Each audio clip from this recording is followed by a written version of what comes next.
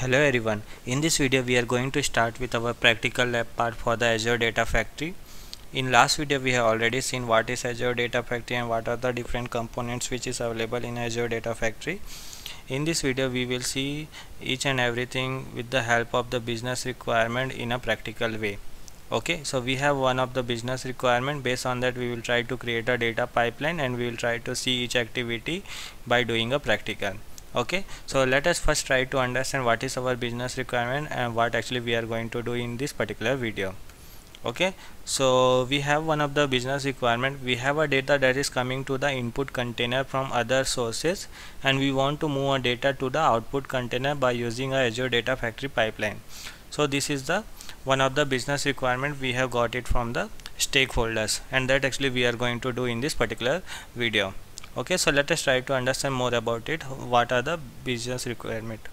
Okay, suppose you have web application. From this web application you are getting a continuously data into the source location. Okay, and this is your one of the container. This is your input container. Okay, so this is your Azure storage account, and in this Azure storage account you have input container, and this input container you are getting a employee data you are getting in a CSV format and you are getting continuously. Okay, what you had to do, you had to perform a copy data activity and you had to move a data from the source location to the your target location, that is nothing but your output container. Okay, and this is also Azure storage account. This is also Azure storage. In a Azure storage you have a two container. One is input container, there you are getting a data.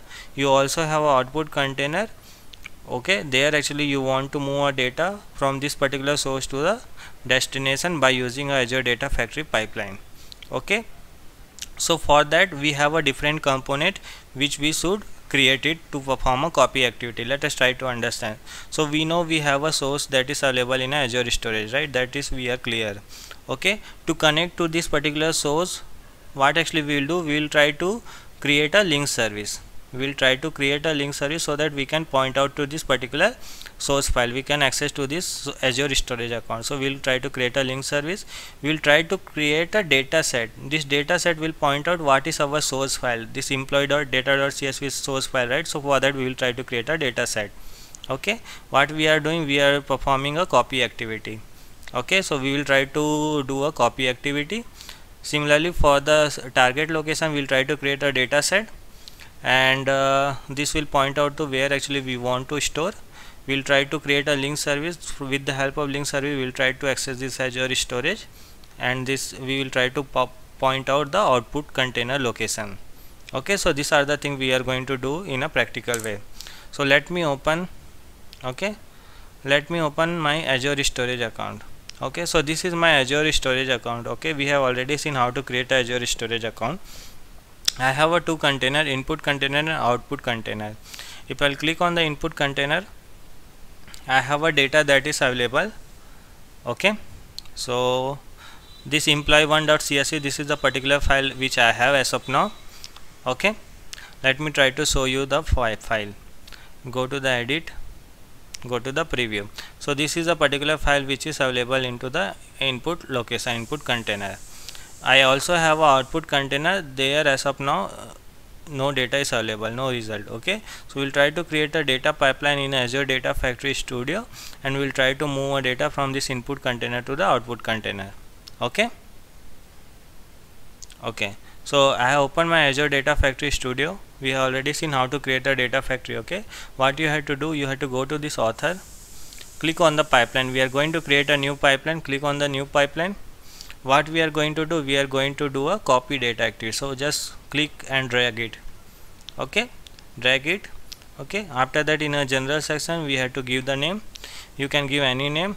What I am giving input to output copy. So this is the, once you will give the name, it will show here also, input to output copy. This is the particular thing we are going to do. If you want to give description, you can give it. Timeout, retry also you can give it.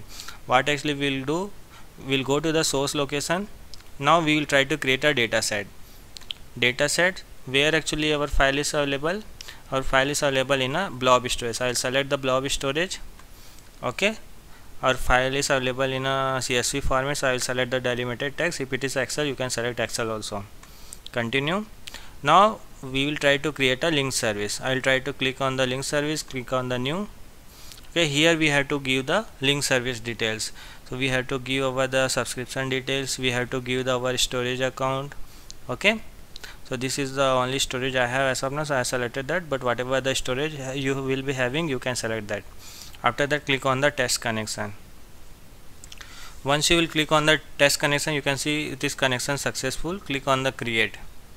Okay, once you will click on the create, your link service will be ready. The Azure blob storage, this is now created. Okay, now we have to select the file path. Click on the file path, where actually our file is in an input location. This is the particular file, so I will try to select that. Okay, first row contain the header, so I will select that and click on the OK. Now our source file is now ready. If you want to preview, just click on this preview data. You will be able to see your source file. Okay, so this is our source file. Now our source is now ready. Now what we will do, we will try to select the sink. Sink is nothing but a target. So for that also we will try to create a data set. Click on the data set. Where actually you want to store, we want to store in Azure blob storage. I will select that storage account. I want to store in a JSON format. Let us try to select the JSON. Okay, click on the continue. Click on the link service. So we'll try to create a link service, or you can use the same because both are pointing to the blob storage account only. So I'll try to create a new Azure subscription and try to select the POC storage. Click on the create.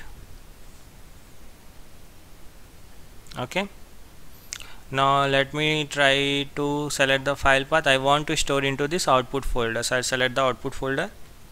Click on the OK. Click on the OK. Okay, now my source is ready, my sink is ready. Once you will do all the things, you have to click on this validate. So if any error, it will come here only. Okay, as of now, no error. After that, we have to click on the publish all. Click on the publish all. Click on the publish. If you want to check publish is completed or not, as of now it's not completed. Once it will complete, then only we will try to see how actually we can run our pipeline that will move data from our input container to the output container, the copy data activity, right? Okay, once the publish is continue, okay, you can see publish is now completed. Click on the close. What we have to do, we have to click on this add trigger. Once you will click on the add trigger, we have two options. Either you can do manually or you can do schedule also. Okay, as of now we are going to do manually, so I will click on the trigger now. Select the trigger now. Click on the OK. If you want to monitor your pipeline, click on the monitor here, and here if you will refresh, you will get your all the pipeline which is running. You can see this particular pipeline is now running. It is in progress state. Okay, once it will complete, we will see like your data will get copied to the output container. If it will get fail, you will get to see here the error details and all. Okay, so let us wait it to be completed.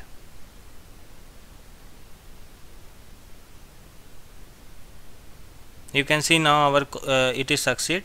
Our file got copied. Okay, so what actually I will do, I will go to the storage account. I will try to see in output container file is available or not. You can see our file is available, that is available in a JSON format. So our pipeline is running successfully, and it is copy a data from a CSV file from an input container to the output container. Okay, so yeah, so that is how actually we can perform a copy data activity. Okay, yeah, that's it in this video. Thank you.